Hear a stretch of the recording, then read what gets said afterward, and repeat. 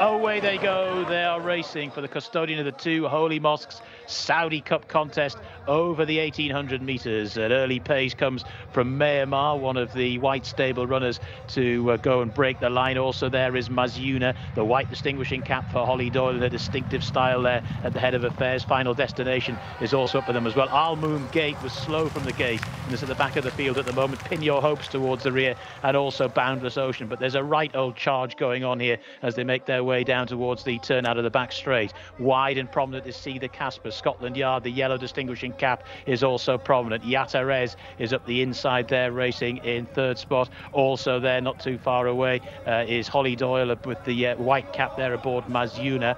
On that one's outside, getting a little bit closer now. We've got Power in Numbers, who moves into a good posse as well. So there's still 4 or 5 abreast as they make their way around the turn. It's Wootton Sun, who's also come through to just about lead. So it's Wootton Sun that leads, to Yatarez in second. Doyle now pushing along aboard Mazuna. Then towards the outside, Power in Numbers continues to make nice headway. And right round the outer comes last year's winner, Scotland Yard, who strolls into the lead. So it's Scotland Yard, Power in Numbers. These two now just threatening to pair off a little bit. To Wootton Sun, who races in third but looks a bit tired. Then Yatarez in fourth, trying to stay on from the back of the field. There is Derivo, who's also got a good record in this race. They swing for home. It's last year's winner, Scotland Yard, that leads them at the moment, to Power in Numbers in second. Then Derivo in third position. Staying on is Pin Your Hopes, who was way off the pace in the early stages. That's a part of the race now, and it's still Scotland Yard just doing second position. Power in Numbers. Scotland Yard trying to back up in this race and punch his ticket to the Saudi Cup, but he doesn't seem to fancy it. Power in Numbers over on the far side is beginning to get up. Power in Numbers, Scotland Yard, Power in Numbers beat Scotland Yard. Derivo finished in third position. Final destination got going late as well. What a thrilling finish to the custodian of the two Holy Mosques Saudi Cup.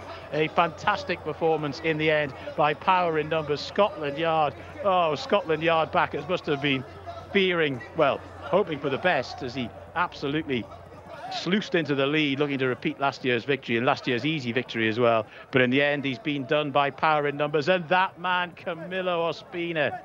Goodness me. What a big race jockey. He's your man. Power in Numbers, gate 11. And it was interesting, there was a real bun fight for the lead here. There was no quarter asked nor given at the head of affairs. There were 5 or 6 abreast as they came to the turn. But Power in Numbers, we're interested to see the race back again. But he, in the hands of his Colombian jockey, has scored. And, well, these Camillo interviews are becoming more and more numerous these days, and he's a very, very emotional jockey. This is a man who's ridden plenty of winners here at Riyadh, but very few will mean as much to him as this one. Power in Numbers has scored and goes to the Saudi Cup. Scotland Yard was second. Derivo has run a heroic race in third as well, with such a good record in this race, and he's added to that with a third place here. Martin was taking you through. He's a previous winner, previously placed, and he's placed again here, Derivo. So that was your 1, 2, 3. Power in Numbers, Scotland Yard, and Derivo. Those who watched from the expensive seats have enjoyed that, no doubt about it. Final destination has finished in fourth, and that was a good effort as well. So a really good win from Power in Numbers, who has now won 6 times in his Saudi career. Al Marmoom Gates finished in 5th. Goodness me. He was miles back in